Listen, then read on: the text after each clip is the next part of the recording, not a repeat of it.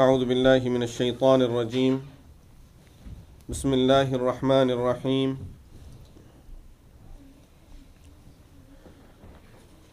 هو الذي جعل لكم الأرض ذلولا فامشوا في مناكبها وكلوا من رزقه وإليه النشور أأمنتم من في السماء أن يخسف بكم الأرض فإذا هي تمور أم أمنتم من في السماء أن يرسل عليكم حاصبا فستعلمون كيف نذير ولقد كذب الذين من قبلهم فكيف كان نكير صدق الله العظيم.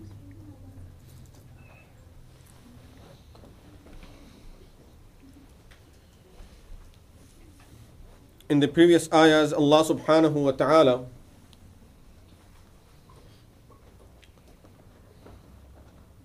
mentioned His oneness, His greatness, and the importance of believing in Him. In this ayah of Surah Al-Mulk, ayah number 15, Allah subhanahu wa ta'ala is showing us some of the great signs of His existence, signs of His greatness.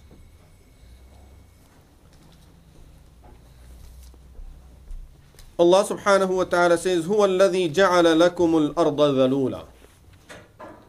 He is the one who made the earth submissive to you people. Many different translators have translated this word dhalul in different ways because of the lack of proper wording in this language. Or in different words we might say because of the difficulty of translating the Arabic words into any other language, whichever language that might be, and especially the English language. But the word dhalul means a person who totally submits himself to someone, anyone who would totally give up all of his requirements, all of his needs, and just submit that person will submit himself to someone else, that person is dhalul. Allah subhanahu wa ta'ala says, He made the earth submissive to you people. And so submissive that famshu fi manakibiha. You walk, mankab is the shoulder. You walk on the shoulders of the land. Normally when you ride an animal, no matter how humble and submissive that animal will become, you know where your limits are and where to ride. You are not going to try to sit on that animal's head. You won't try to sit on that animal's shoulders. You will sit on that animal's back. Animal being very humble and submissive means gives you easy access to ride his back. But there is no animal, and normally the animals don't like anyone riding on their shoulders. They get upset. They don't like it. Allah subhanahu wa ta'ala says the earth is so submissive to us that famshu fi manakibiha, that you walk on the shoulders of the land, which means it's totally submissive, has submitted itself totally to you people, that you do whatever you want with it. It says nothing to you. Fulfill all of your requirements. Just think about it. When normally we think of making something very strong, something that won't start shaking up, we will think of using a lot of metal. We will think using a lot of concrete. So we try to use all of this hard material when we would like to make something very strong. Allah subhanahu wa ta'ala wanted to make the whole universe And of course, He wanted to make it strong enough that it will carry all the human beings that will come into this world. And He knew that we will be building these lofty buildings and huge constructions and such heavy materials on this land, on this earth. Still Allah subhanahu wa ta'ala used this dust to make the earth with. And here we can see the difference. If Allah subhanahu wa ta'ala would have made this world out of metal, it will get extreme hot. It will be almost impossible for people to walk on it barefoot. In winter, you won't be able to touch it. As soon as you touch the ground, you will get stuck to it. Because in that extreme temperature, if you touch a metal, your eye, your hands, or whatever you touch with will get freeze. So He did not want to make it of that kind. If it was something like gold and silver and things that people would use all the time, then people will be stealing each other's land. And they will try to break other people's land and take it away. And a person who has a lot of yard, he might every day be missing some part of his yard because people would like to steal some of that land from him. So Allah subhanahu wa ta'ala did not make it of any of those materials. He wanted to make it, and He made it such. If we were to think of making it in this way, subhanallah, there will be no way that we can make it that way. That is strong enough that it can carry all the burden you can put on it. Think of putting any burden on it and it will carry it. And soft enough that a small plant comes out of the ground and breaks the ground. Subhanallah. The same ground that's carrying thousands and millions of pounds of buildings. Just beside that building, you will see small grass coming out. The same land that's holding these lofty buildings, these plants and this grass is able to break the ground and come out of it. This shows جَعَلَ لَكُمُ الْأَرْضَ ذَلُولًا. This is how submissive the earth is to us. That when we wanted to bring the plants out, it brings the plants out. This is how soft it gets. And when we want this land to hold these huge buildings, it holds all huge buildings. Allah subhanahu wa ta'ala is reminding us of this great blessing of His. فَامْشُوا فِي مَنَاكِبِهَا. Walk on the shoulders of this land. وَكُلُوا مِنْ رِزْقِهِ. And you will get a lot of sustenance from Allah subhanahu wa ta'ala coming out of this land. So eat of that. وَإِلَيْهِ النُّشُورِ. Eat of the provision of Allah subhanahu wa ta'ala. وَإِلَيْهِ النُّشُورِ. And all of us will be resurrected to Allah subhanahu wa ta'ala. The resurrection will be back to Allah subhanahu wa ta'ala. Now, after mentioning this important fact of how submissive the earth is, Allah subhanahu wa ta'ala is reminding us something else now in the next ayah. I did not touch that part in this ayah intentionally because this ayah is a very important topic about when we talk about how submissive the earth is to us. There is a point that we normally miss it. And normally we never even think about that Allah subhanahu wa ta'ala is reminding us in this ayah of Surah Al-Mulk. Think about it. When a person gets tired, enemies are surrounding him from all around.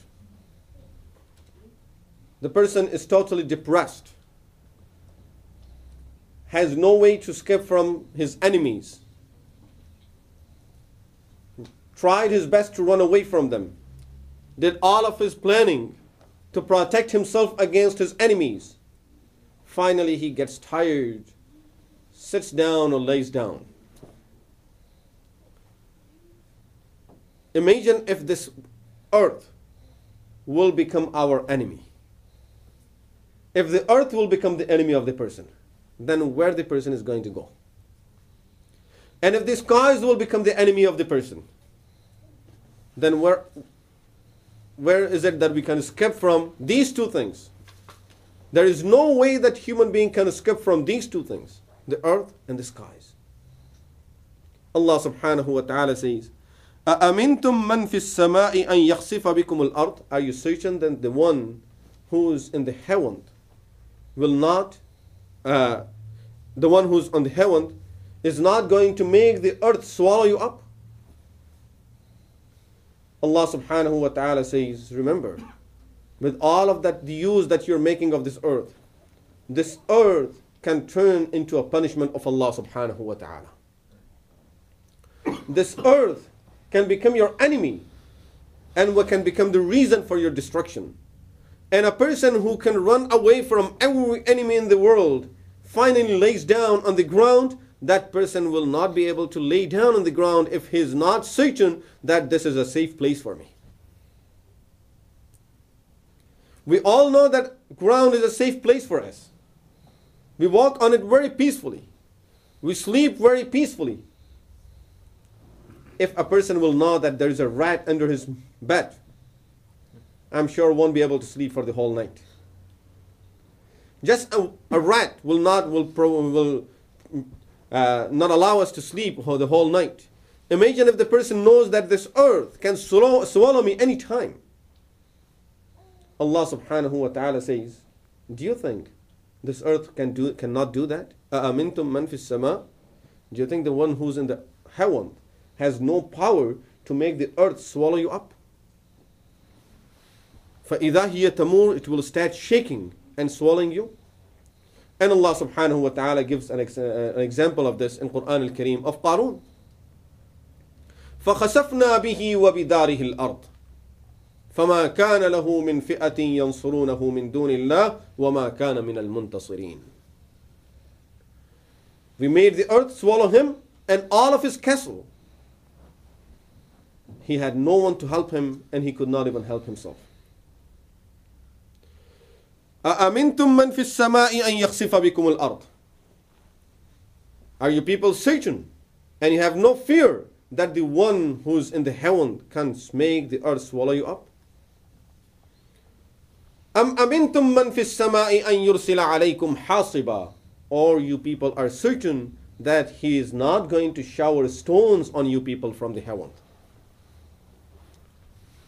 The punishment can come from either way. قُلْ هُوَ الْقَادِرُ عَلَىٰ أَن يَبْعَثَ عَلَيْكُمْ عَذَابًا مِّن فَوْقِكُمْ أَوْ مِن تَحْتِ أَرْجُلِكُمْ. Allah subhanahu wa ta'ala says, He has the power to send the punishment from above you or to get the punishment to you from underneath you. The punishment can come from the heaven or it can come from underneath, from the earth. And these are the two enemies. If these two things will turn to be the enemies of a human being has no way to escape from these two enemies. Allah subhanahu wa ta'ala says, you should thank Allah subhanahu wa ta'ala that He has given you control over this land. And Allah subhanahu wa ta'ala is not using the skies to be against you. Otherwise, if He wants, He can send the punishment from above us, and there will be no way for us to escape from that punishment of Allah subhanahu wa ta'ala. Just think, sometime a heavy wind, sometime a storm is enough to scare us and make us do a lot of istighfar and salah and dua and recitation of Quran. And Allah subhanahu wa ta'ala tells us that these are the things, some of the things, rain, wind, birds. These are some of the things that Allah subhanahu wa ta'ala used for destroying some of the previous nations. Ashab al-Fil were destroyed by birds. People of Nuh by water, raining, by the storm. Qawm Thamud, Ad, and those nations by wind. So these are the things that are always around us. Allah subhanahu wa ta'ala says, disobedient to Allah subhanahu wa ta'ala will make these things turn against us, and then the person will not have peace of mind anywhere in the world. فَسَتَعْلَمُونَ كَيْفَ نَذِيرٌ. Soon you will know how is my warning. Don't think that this is just a word. فَسَتَعْلَمُونَ كَيْفَ نَذِيرٌ. Soon you will know, you will see my warnings that how it turns out to be true. And Rasulullah sallallahu alaihi wasallam tells us in one of his ahadith that before the day of judgment, a time will come then when large number of this ummah will be swallowed by the earth, by the ground. Nighttime, all of them will be there.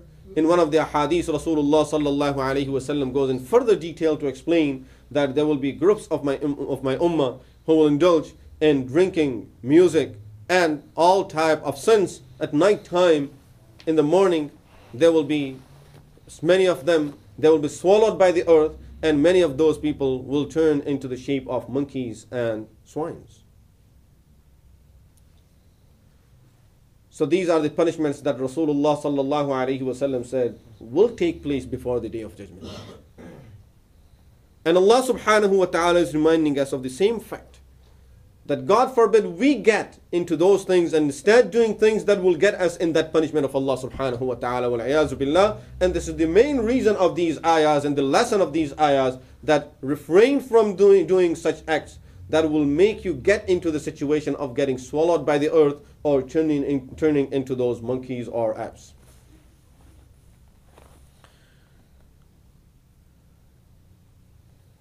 وإليه النشور فستعلمون كيف نذير ولقد كذب الذين من قبلهم. Allah subhanahu wa ta'ala says the people before you rejected. They rejected the message of Allah subhanahu wa ta'ala. فكيف كان نكير. So see how was my punishment to those people. Get a lesson from those people. So it's already there. The lesson has been set up for this ummah. That nations prior to this ummah were destroyed with all of these things. And therefore Allah subhanahu wa ta'ala reminds us, أَوَلَمْ يَرَوْا إِلَى الطَّيْرِ فَوْقَهُمْ صَافَّاتٍ وَيَقْبِضْنَ. Do they not see the birds above them, who are spreading their wings, and they at the same time they close their wings? مَا يُمْسِكُهُنَّ إِلَّا الرَّحْمَنُ. Who's holding them other than Allah subhanahu wa ta'ala? And these same birds can really bring the punishment of Allah subhanahu wa ta'ala. So Allah subhanahu wa ta'ala says, look at these birds. They're flying above you. Get a lesson from these birds. That Allah subhanahu wa ta'ala, who's holding these birds in the skies, who's holding these birds in the air, He is the same Allah subhanahu wa ta'ala who's making you live in this ground, on the earth. Just as you can think you cannot fly up in the air, the same way don't think you with your own power is able to walk on the ground. He made the earth submissive to you, otherwise anytime He can change that situation and then you won't be able to walk either. And Rasulullah sallallahu alayhi wa sallam tells us in the hadith that a time will come when this earth will be against the person. And that is the day the person will die. For those sinners who have disobeyed Allah subhanahu wa ta'ala, Rasulullah sallallahu alayhi wa sallam says in the hadith, as soon as the person is buried and that person is sinner, as the angels will go to that person and ask him the questions, the earth will start squeezing the person up and will say, I was waiting for you to die for a long time. I was waiting for you to die for a long time. Because you were one of the worst sinners that was walking on me. And I did not want you to walk on me. Because you continued walking on me with all of those sins. And I did not want to carry you with all of your sins. Therefore, today I'll show you how I deal with you.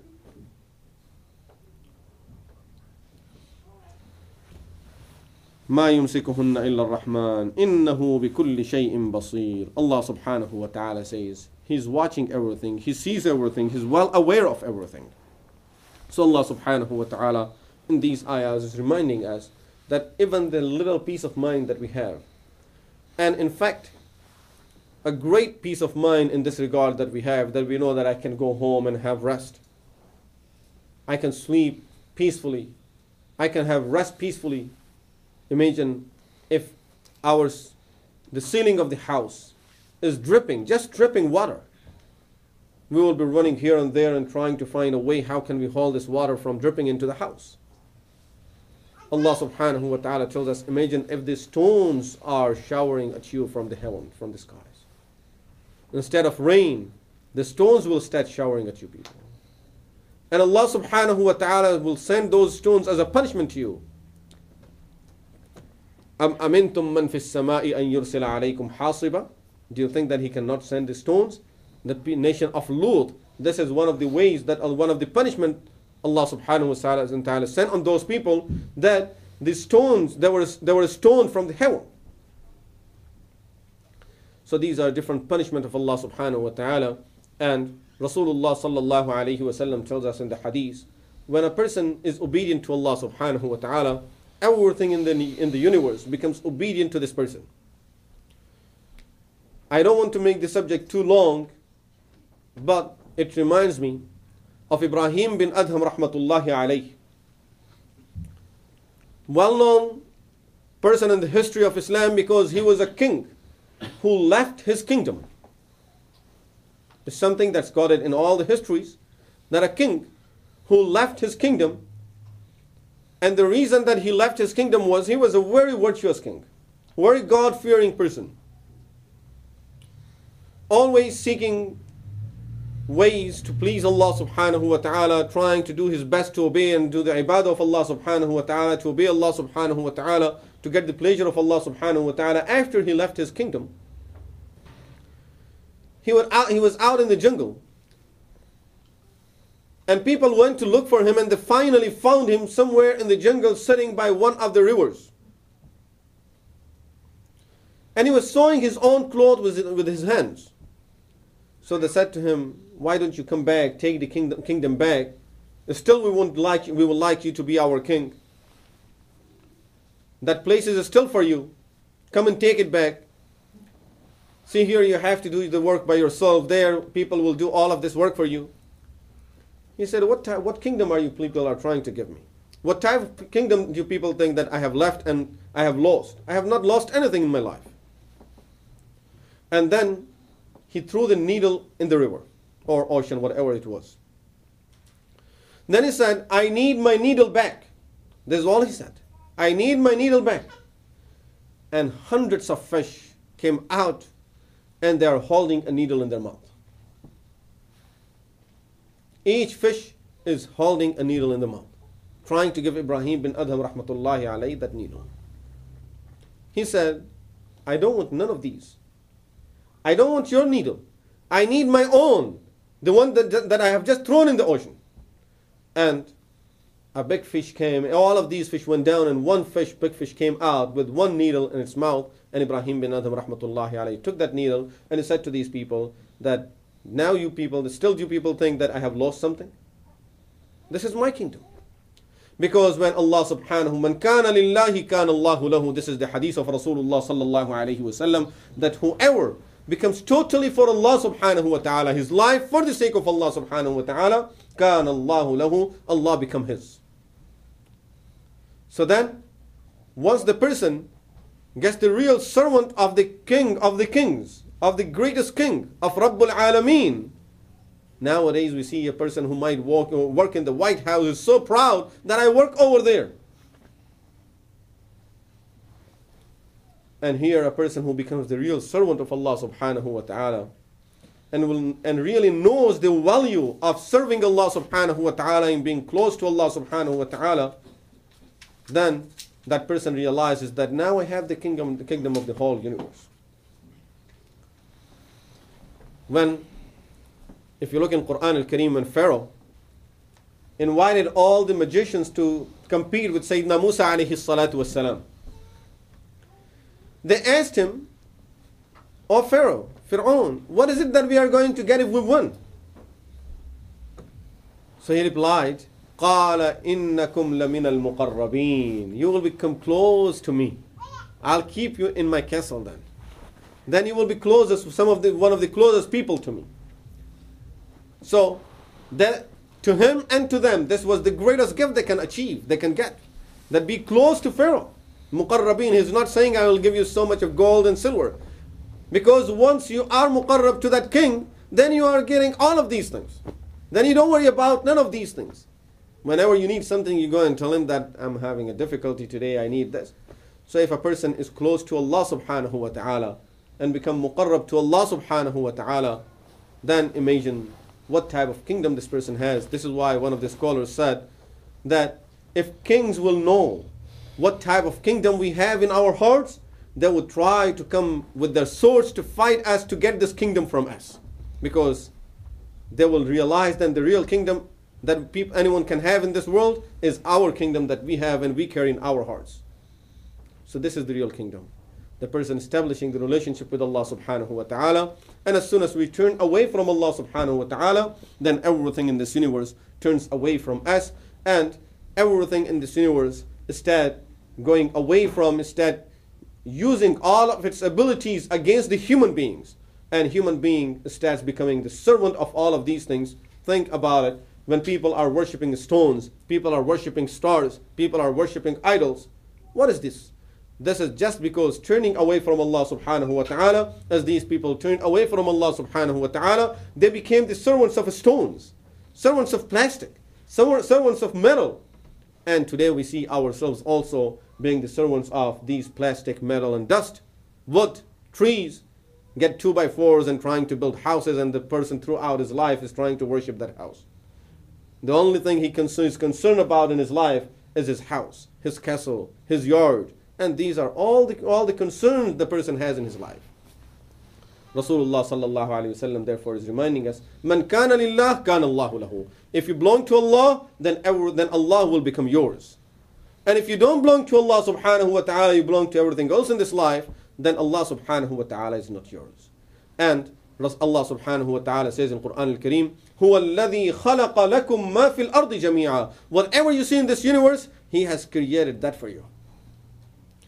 So if He has created all of these things for us, these things have to serve us no matter what. Things in this world, they have to serve us no matter what. But the condition is, وَمَا خَلَقْتُ الْجِنَّ وَالْإِنسَ إِلَّا لِيَعْبُدُونَ. We serve Allah subhanahu wa ta'ala. If we don't serve Allah subhanahu wa ta'ala, which is the purpose of our creation, then these things do not serve us either. And we start serving these things. Then we devote our lives serving just these things in our life.